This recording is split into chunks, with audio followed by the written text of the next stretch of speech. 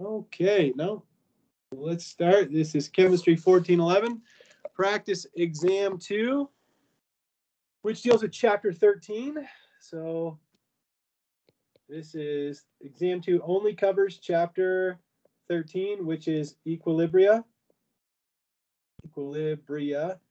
If you look at the handout that you can take with you into the exam, it literally only has the gas constants. So R is equal to 8.314 joules per mole Kelvin, and R is equal to 0.08206 liter atmospheres per mole Kelvin. It only has those two things in the periodic table. So everything else you got to have in your brain. Even the formula for Kp is equal to Kc times RT to the power of delta N and all that stuff. All right, let's get started with question 1. It says, when a chemical system is at equilibrium, the concentration of the reactants are equal to the concentration of the products. B, the concentration of the reactants and products have reached constant values. Forward and reverse reactions have stopped. The Q has reached a maximum. The Q has reached a minimum. Can anybody tell me what the right answer for this one would be?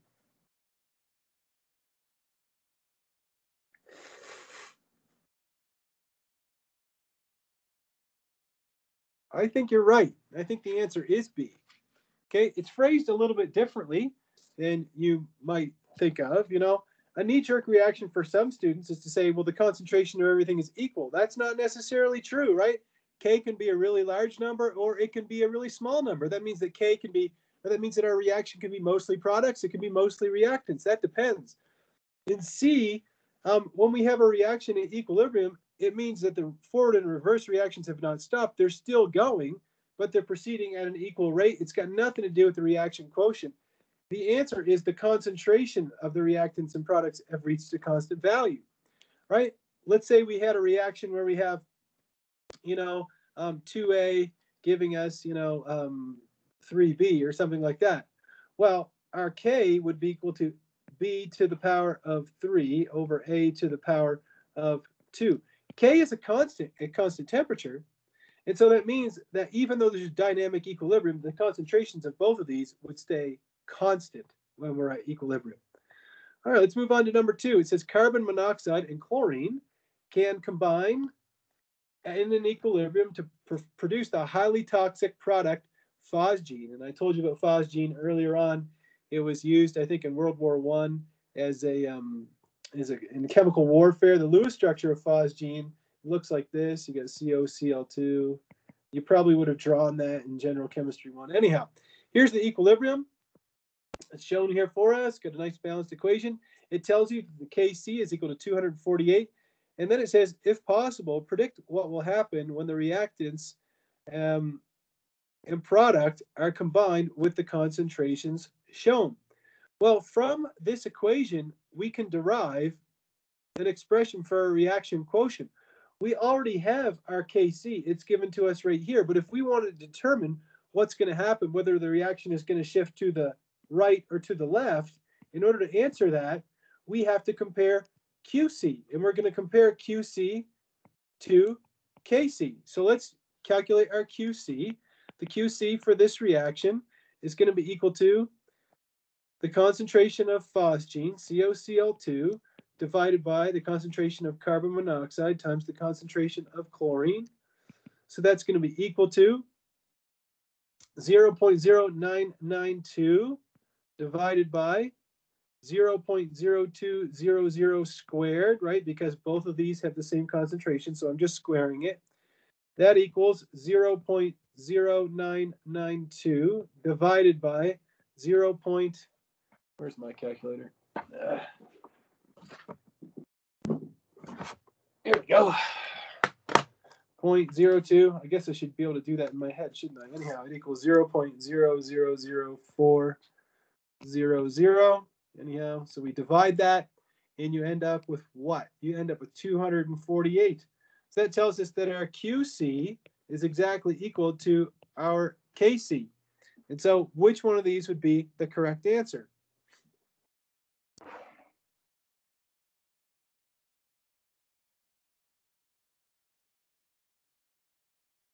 Exactly. The reaction's at equilibrium.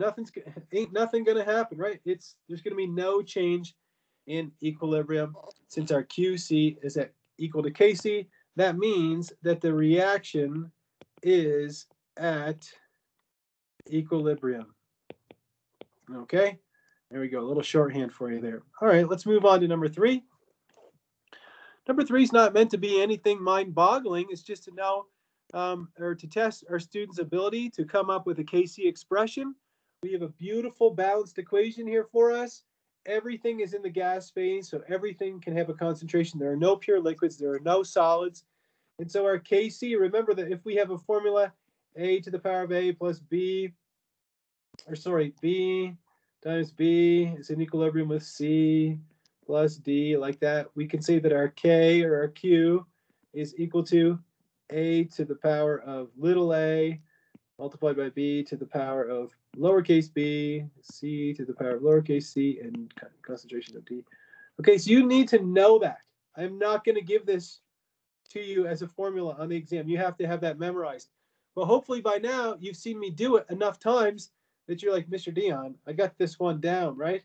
I can kill this one, no problem. So you know that Kc is going to be equal to the concentration of the carbon dioxide to the power of 12 times the concentration of the water, the steam actually, to the power of 6 divided by... Hey, I don't mean to interrupt, but your KC, isn't it supposed to be C and D on top and A and B on bottom? Yeah, it is. I was testing you. Okay, just making sure. Of 2 times oxygen to the power of 15. All right, there we go. So let's fix this. Mr. Dion needs more sleep. I give up. I'm not getting more, so nothing I can do about it. All right, there we go. There we go. All right, so if we look over here, we see that it is, which one is it? B is the correct answer. There we go. All right, let's move on from there and take a look at number 4. We have a beautiful balanced equation and we're asked to write the Kc expression, but you notice that we have zinc that's in the solid phase and we have silver in the solid phase, whereas the cations are in the aqueous phase. We can only include anything that is in the gaseous phase or aqueous phase.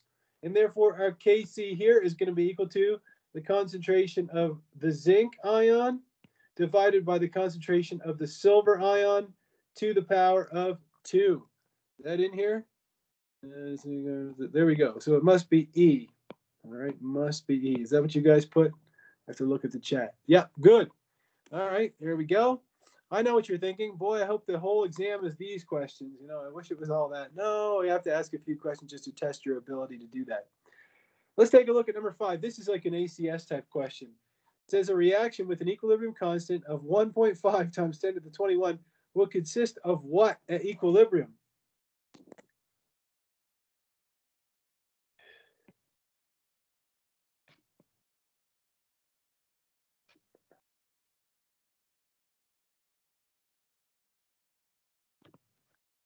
What would it consist of? Yeah, exactly. It's going to be mostly products, right? Because the K is so darn high. I mean, that's one, you know, that's a huge K. That's a big, big number, right? And so since it's the products in the numerator over the reactants in the denominator, that tells us that our concentration of products must be very large, right? Very large, and that this must be very small. And so since the concentration of products is very large, that means that the equilibrium must be hard to the right and only a little bit of reactants. Anyhow, all right, let's move on from there. That's just a conceptual problem. Let's see here. When the following reaction is at equilibrium, which of the following relationships is always true? Well, if you start looking, I'll just leave this to my students. Can anybody answer this one? Let me take you a second to read it.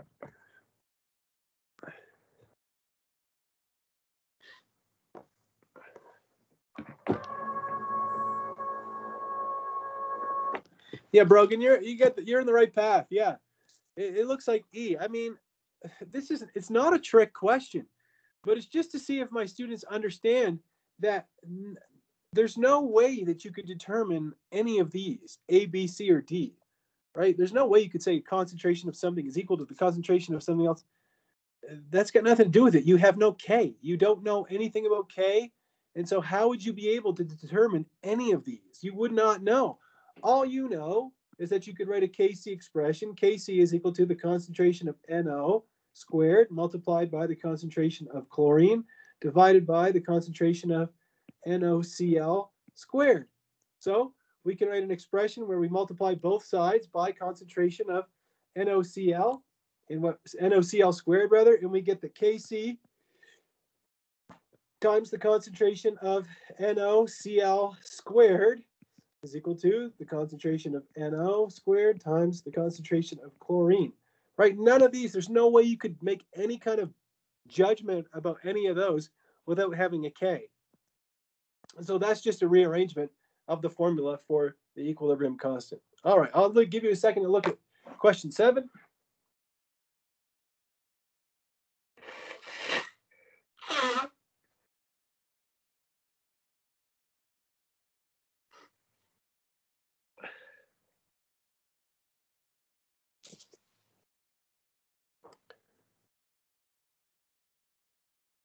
So we have the reactions of cadmium and the thiosulfate anion. Thiosulfate anion might be one that you don't remember a ton from general chemistry, but this is a thiosulfate. All right. So you could try drawing the Lewis structure of that. Anyhow, it's just like a sulfate. You just replace one of the oxygens with a sulfur.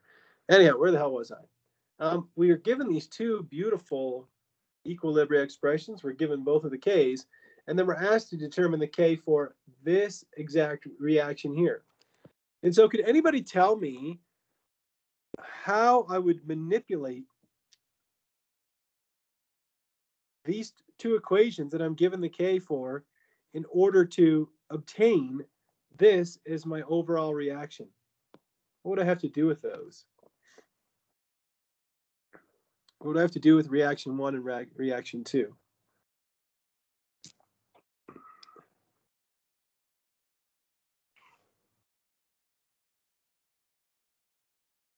It's not K1 over K2. What I'm asking is, what would I have to do with these two equations? Right? How would I manipulate these to obtain this equation? I'm going to add them together, right? So if I add these two equations, if I add those two, my CD S2O3 aqueous is going to cancel out, and I'm going to be left over with this expression right here. So if I'm adding the K1, or sorry, the reaction 1 and reaction 2, if I want to figure out what K3 is, it's going to be equal to what?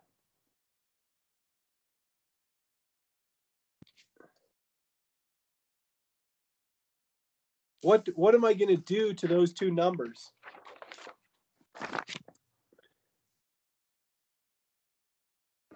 What would I do to these two numbers if I'm adding these two equations? It's a rule we went over. No, I don't add them, no. When you add two equations, we went over this in class. When you add two equations, you're going to multiply those, okay? It's going to be equal to the product of K1 and K2. So K3 is going to be equal to 8.3 times 10 to the power of 3 times 2.5 times 10 to the power of 2. When I multiply that spinach out, I get 2.1 times 10 to the power of 6.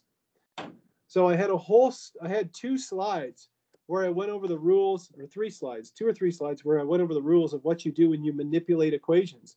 And one of them went over, we had, A gives you B and then B gives you C. And what happens when you added them together? You multiply the 2 Ks. Okay, so you might have to review those rules, but the answer would be E. So when you add reactions, you multiply Ks. All right. Let's move on from there to question 8. A little more about manipulating equations. So this goes back to those same slides. And again, it's also covered in our textbook. There's a whole section about how to manipulate equations. You have this reaction here. 2 hydrogen cyanide produces hydrogen and C2N2, and they give you the Kp. Kp is equal to 4.00 times 10 to the minus 4. And they're asking you, what's the equilibrium constant for this reaction? So we'll call this Kp prime. Kp prime is equal to what? Well, how did I get from here to here? Could anybody tell me how I manipulated the equation that's highlighted in yellow to get the equation that's highlighted in green? What happened? Yeah, it's reversed. But if I just reverse this equation here, that's not going to give me enough. If I reverse it, okay, let's reverse equation number 1. You'd have C2, N2. Oh, I guess it is enough. So you reverse it, C2N2 plus H2 gives you 2HCN gas. Yep, that works. Okay, so I reverse it. So that means that Kp prime is going to be equal to what? Who could tell me how I'm going to manipulate the K? Exactly. It's the inverse of the Kp. So it's going to be 1 over Kp. So it's 1 over 4 times 10 to the negative 4 with 3 sig figs. When I punch it in my calculator, I get 2.50 times 10 to the third power is equal to my Kp prime. There we go. Kp prime is which one? There we go. All right. Well, with that in mind, let's try number 9. Number 9, I think, is a little more challenging, so I'll give you a second to think about it.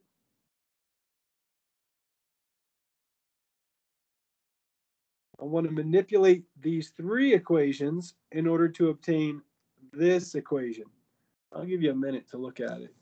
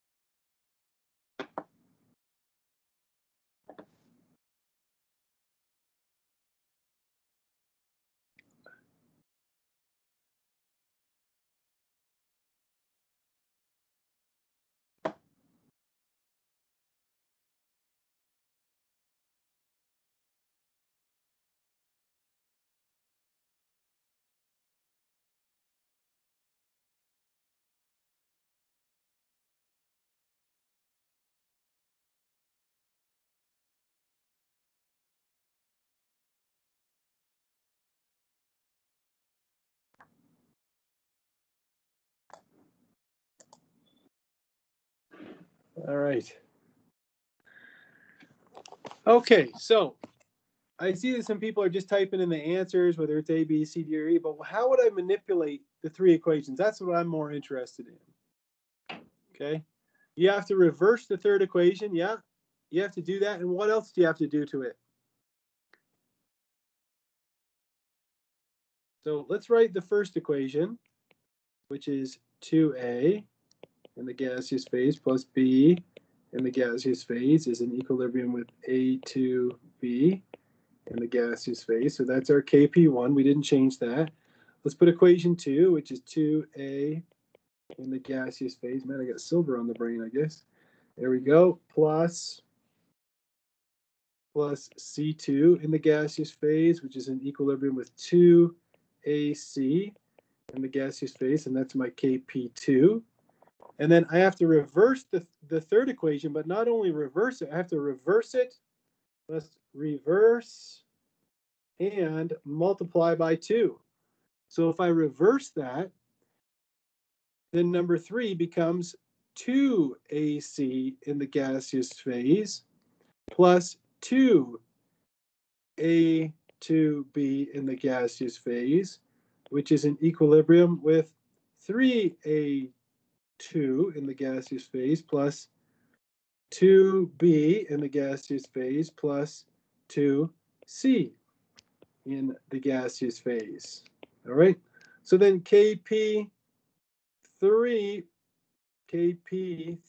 prime is going to be equal to 1 over Kp3. And since I multiplied it by 2, I'm going to put that and I'm going to square it, right? I use that as a power. So since I multiplied it by 2, And watch what happens when you add all three of these together. You can see that the two ACs cancel out. My two A's combined to give me a total of four A's. My A2B, this one cancels. I'm left over with one on this side. And this B cancels. I'm left with one B here.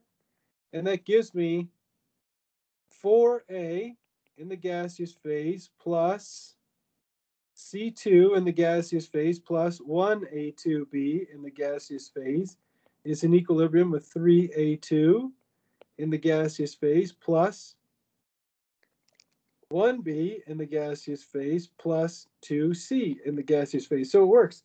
So now how am I going to combine all these to get my new K?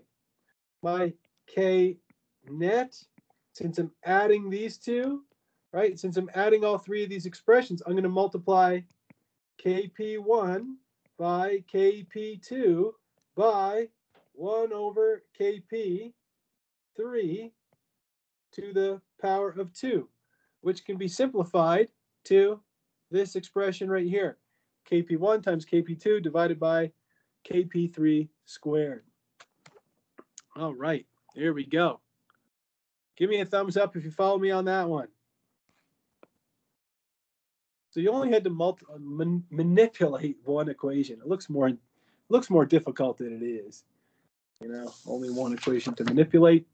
All right, let's move on to question number 10. It says, consider the equilibrium here.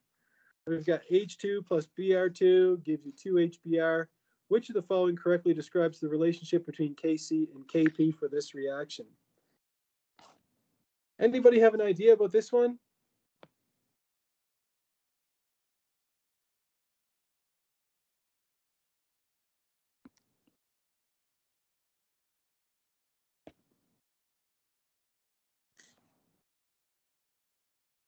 Yeah, Violet, I think you're right. It's A. How do we know that, Violet?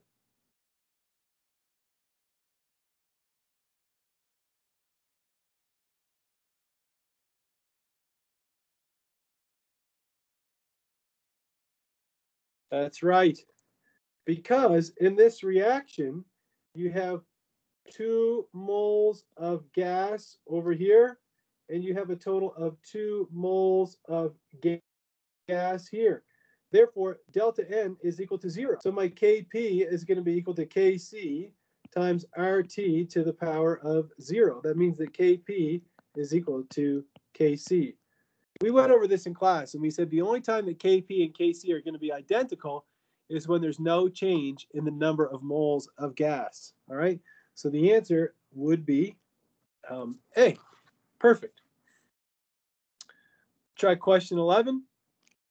It's in a similar vein. It says the equilibrium Kp is 6.5 times 10 to the minus 4 at 308 Kelvin for the reaction of nitrogen monoxide with chlorine. What's the value of Kc? We know our formula that Kp is equal to Kc times RT to the power of delta N. If we're looking for Kc, we'll isolate that, and we say that Kc is equal to Kp divided by RT to the power of delta N. So that means that our Kc is equal to 6.5 times 10 to the minus 4 divided by 0.08206 times the temperature, which is 308 Kelvin. And then my delta N, what's my delta N? I have 2 moles of gas on this side and 3 moles of gas on this side. So delta N is going to be equal to 2 minus 3, which equals minus 1.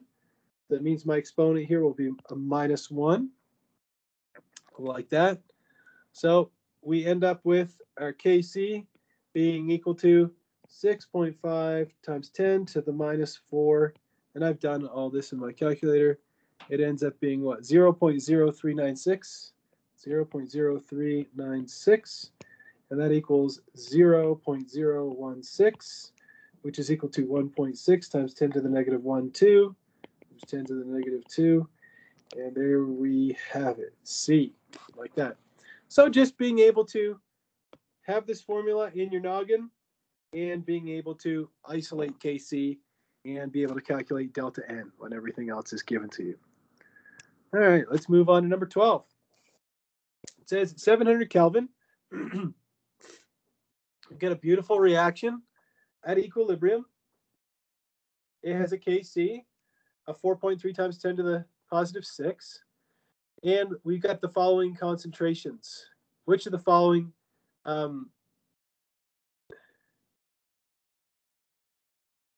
so these are the concentrations at equilibrium. You have to read the question carefully. It says the reaction has the equilibrium constant of Kc is equal to this, and the following concentrations are present. Which of the following is true? So if we're given the concentrations of all of the components, all we have to do is to calculate Q and compare it to K. So let's write an expression for our Q. Our Q is going to be equal to concentration of sulfur trioxide squared divided by the concentration of sulfur dioxide squared times the concentration of oxygen. Like that. Let's go ahead and plug some numbers in. It's a pretty quick one. We've got 10 squared divided by 0.10 squared times 0.10, so that's 0.10 cubed. So that gives you 100 divided by 1 times 10 to the minus 3. And of course, there's going to be 2 sig figs. And when we put that in our calculator, we get 1.0 times 10 to the minus 5 is equal to our QC. You can see that QC is much less than KC. So if QC is lower than KC, who could tell me which, you can see there's 2 answers that say, I think there is, yeah, QC is less than KC. So it's either C or D.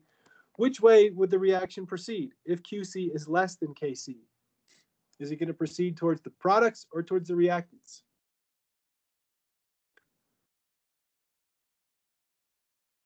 It's going to go towards the products. Exactly. It's going to have to shift towards the products to make this number higher in order to raise the QC. And so the answer is C. It's going to shift from left to right in order to reach equilibrium. All right, here we go. Moving right along here. Let's try question number 13. It says the equilibrium constant Kp for this beautiful reaction, carbon monoxide plus water gives you carbon dioxide plus hydrogen. The Kp is equal to 0.63 at 986 Kelvin. A rigid cylinder, so that means it's the volume won't change. Contains 1.2 atmospheres of carbon monoxide, 0.2 atmospheres of water, 0.3 atmospheres of carbon dioxide, and 0.27 atmospheres of hydrogen. Is it at equilibrium? Well, we have Kp. Let's calculate Qp.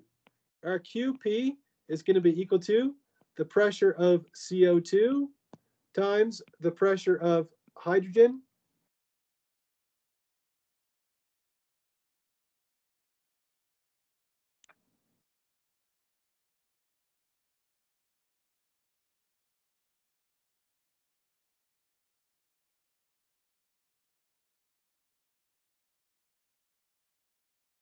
Oh, I see what you're saying here. You're partially right, but partially wrong. So I wrote down -5. So if you take 100 and you divide it by 1 times 10 to the minus 3, you get 1 times 10 to the positive 5. Okay, I must not have read my chicken scratch correctly. So QC is still less than KC because KC is 4.3 times 10 to the positive 6. So QC is still less than KC, and the reaction is going to have to shift to the right. Okay, there we go. Let's get back to this one. So we have our QP is equal to the pressure of CO2 multiplied by the pressure of hydrogen divided by the pressure of CO times the pressure of the H2O gas. We're given the pressures of everything. And so we have 0.30 times 0.27 divided by 1.2 times 0.20. And so when you punch all that spinach into your calculator, you get 0.34 is your QP. And if our KP, so KP is equal to 0.63, you can see that QP is less than KP. And so what's our best answer going to be? It says, is the system in equilibrium? The answer is definitely no. So it's either B or C. So we can cross out these ones here. And since the QP is less than the KC, the reaction is going to have to proceed in the forward direction. It's going to have to go towards the right in order to establish equilibrium, right? Because in order for this number to go up to 0.63, I've got to have more products, right? I've got to have a bigger numerator. All right, there we go.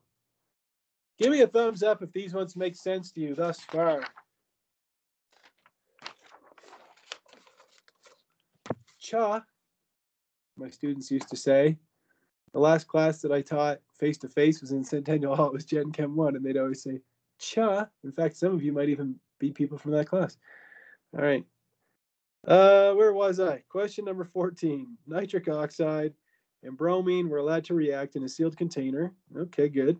When equilibrium was reached, the pressure of NO is 0.526. The pressure of bromine is 1.59. The pressure of NOBr is 7.68. Calculate Kp for the reaction. Nothing more than coming up with an expression for Kp. Kp is equal to the pressure of the NOBr squared divided by the pressure of the NO squared.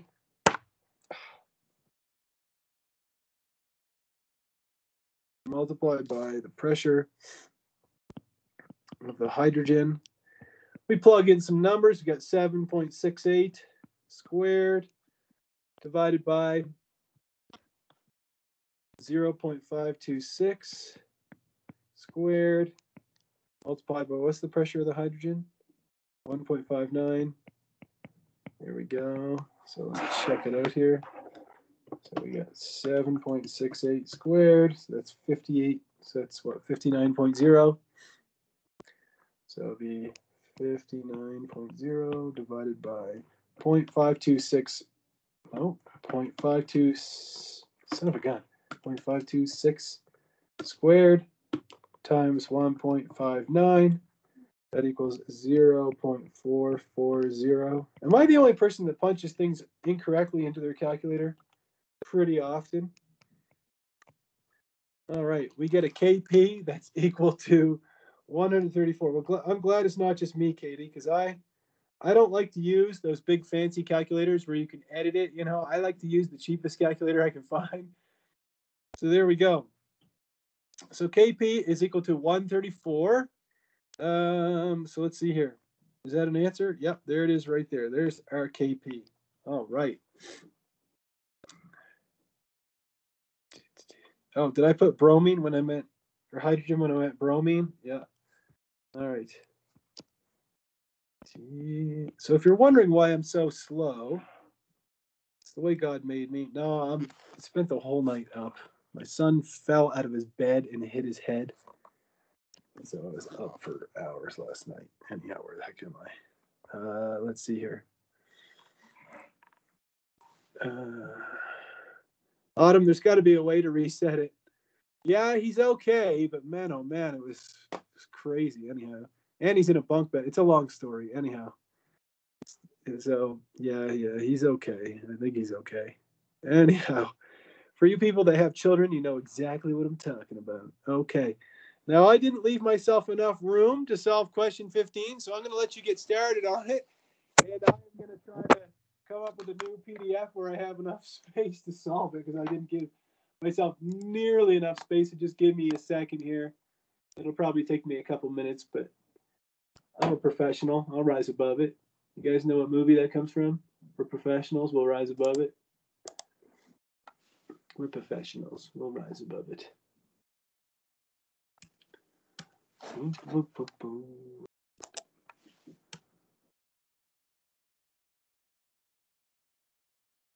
we go. Just give me a few minutes here and I'll get all set up again. The next questions require a little more space.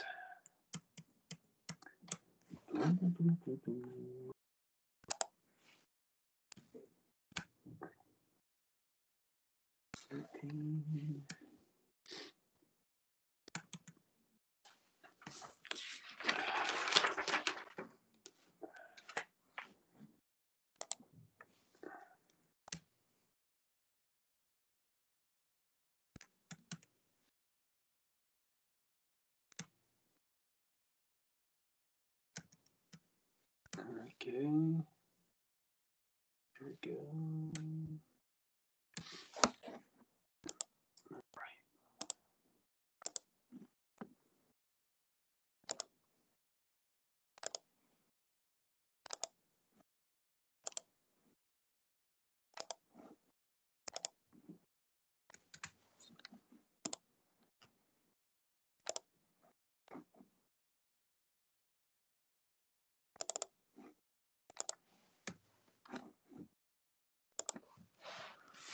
I'm going to stop presenting here just for a second here to grab the file for myself.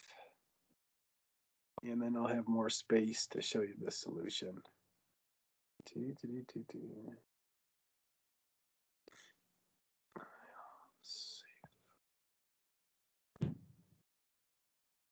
Okay, let's see here. So go back here. All right, where are we at? Question 15, right? Okie doke. Okay, question 15. Let me go back to the presentation mode here. Who's enjoying this? Just me? It's kind of relaxing on a Friday. Just as a class to spend some time doing a little practice. Pretty enjoyable. All right. Oh, what line did I say from a movie? Oh, we're professionals. We'll rise above it. It's from This Is Spinal Tap. All right. Has anybody seen that movie? This Is Spinal Tap. All right. Anyhow. Yeah. Oh, yeah. Great movie. Anyhow, it's got nothing to do with chemistry. Let's get back on the subject. You know what? If you guys had me as a lecturer in person, you'd find that I have a little bit different personality in person than I do online. And I like to stop. I'm very intense, when I teach a subject. But sometimes I like to stop and take a break or something and talk to my students about funny things, just things that aren't related to chemistry just for a second. And I have an uncle who worked in the power company in Nova Scotia for years and years and years.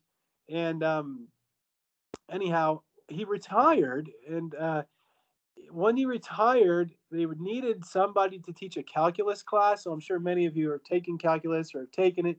But they needed somebody to teach a calculus class in high school. And so, they asked my uncle because, he was an engineer and he's good at math. And he said, yeah, I'd be willing to teach the class. He said, yeah, I could do that. And so he started teaching when he was over 65. And he started teaching at this high school. And he kind of did it as a favor to the school. But, they paid him, obviously. And he said just teaching calculus was really enjoyable. He said the students were really into it, just like you guys. Teaching general chemistry too. All of my students are very interested in the subject, especially the people who, want to take it during a pandemic. You got to be intense. But anyhow, he said that he was teaching. They said, can you teach a remedial class? Like basic math. And he said, I don't really want to do that. Anyhow, so he started teaching this basic math class, and he said, oh boy. He said, you can't even get them on the subject of math. He said, they never want to talk about math. He said, one day I brought up the subject of pie, and the next class, a bunch of them had baked pies and brought them in because he said, oh, we're talking about pie, so we'll just bake a pie. Anyhow, that's as far away as I'm going to get away from the practice exam. Anyhow, I think it's funny. All right. Well, let's get into question 15. Who's got the whole thing done? Anyone while I was talking? No? Okay. Well, let's get to it here. Let's see.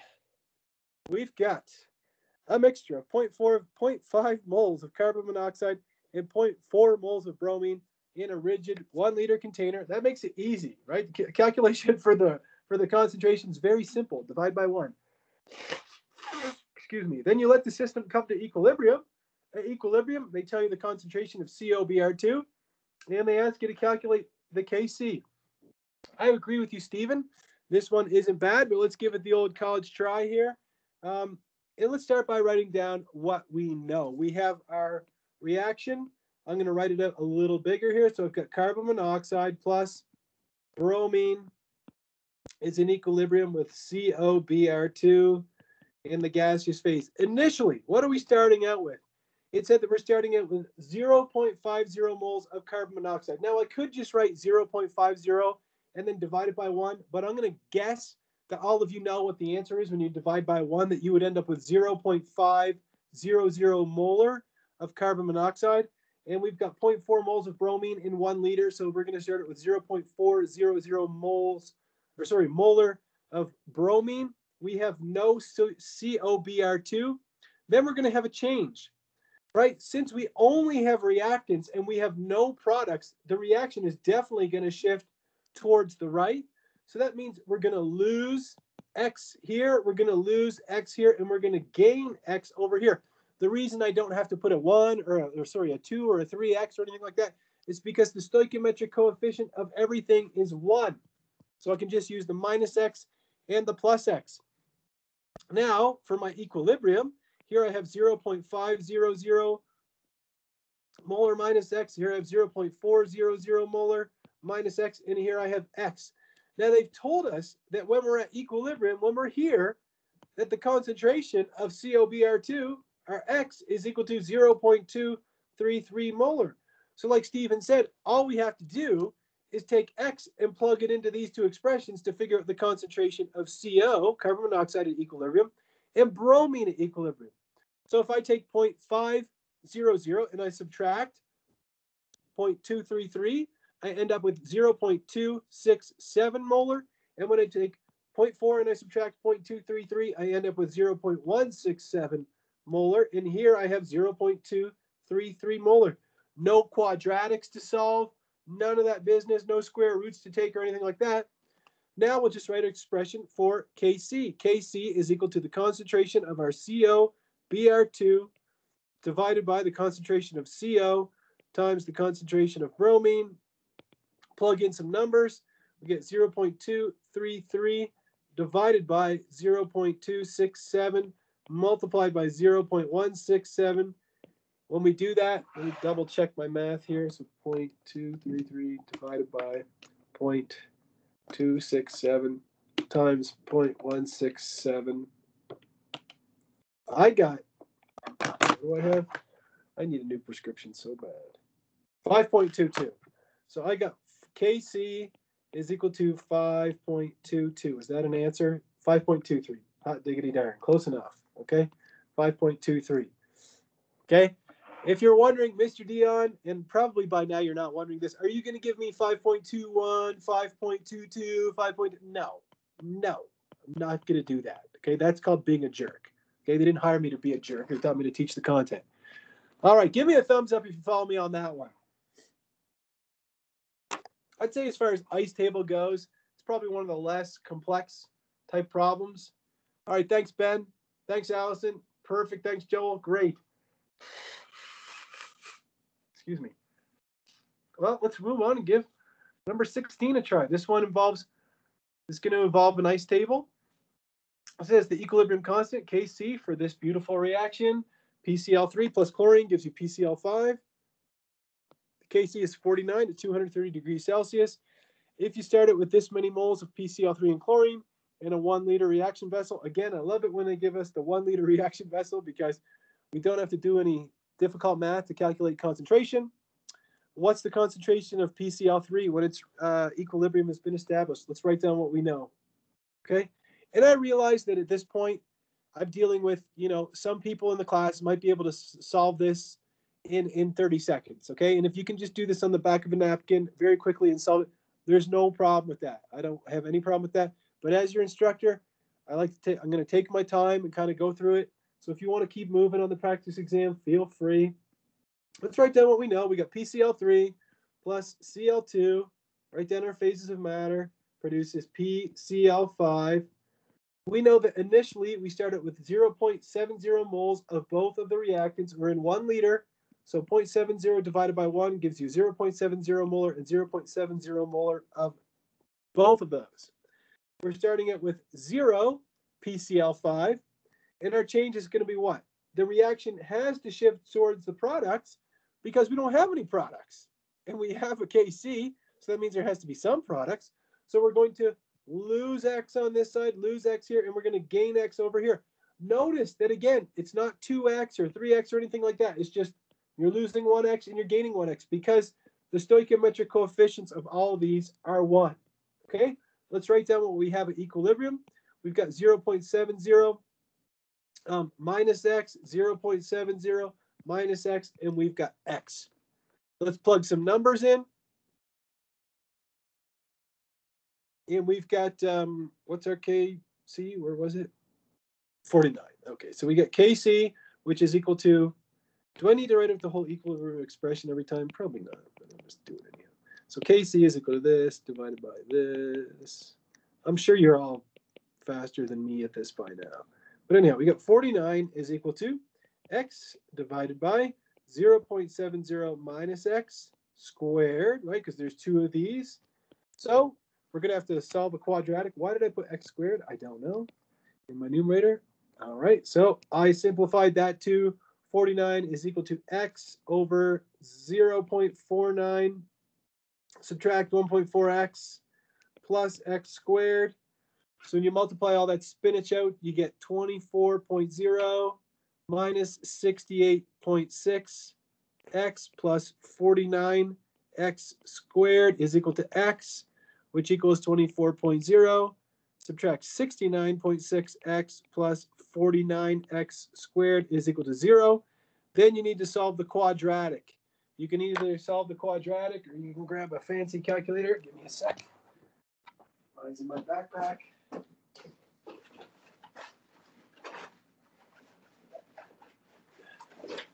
right. My TI 36 Pro. Let's see here. So, grab my calculator into the polynomial function. And let's see. Our A is 49. Our B is, what is it? Negative 69.6. And our C is 24. Put that in, and we get that our X is equal to, what is it? 0.589. 0.589. Nope, not 598. 5. Man, I'm tired. 589 molar. Anyhow, there we go. What was the question? What's the concentration of PCl3? So if we want to know the concentration of PCl3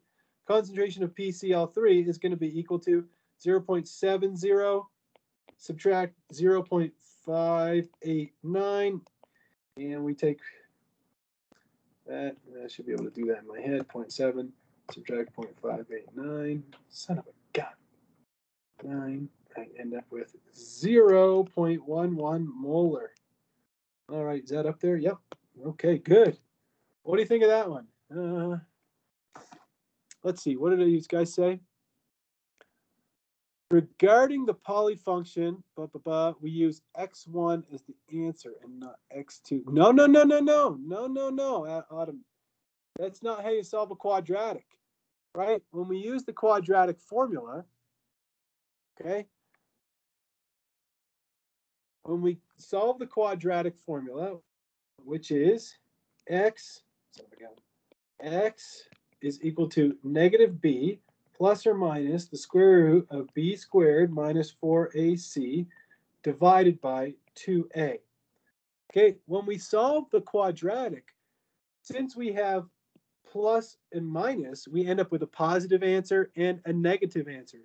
You take the positive answer. That's the answer, okay? You just take the positive answer. Okay, the negative answer is not of any concern to us. So whether it's x1 or x2, your calculator, doesn't matter.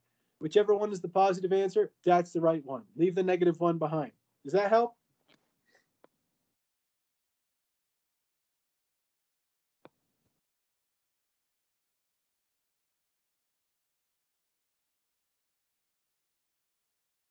Okay, well, okay, good. I'm glad it helps. All right.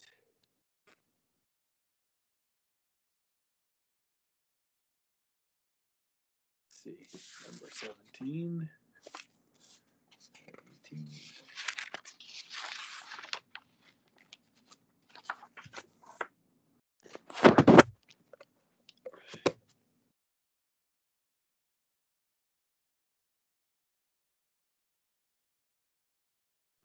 You're asking me, could we take the square root of both sides?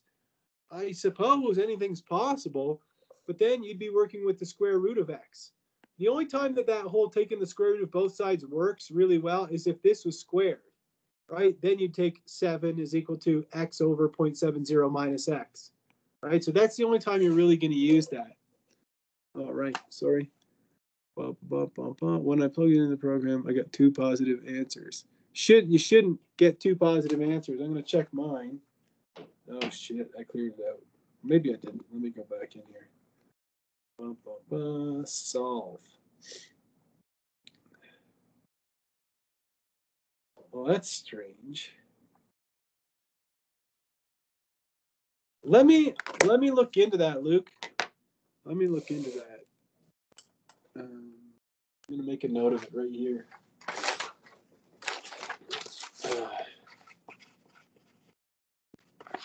All right.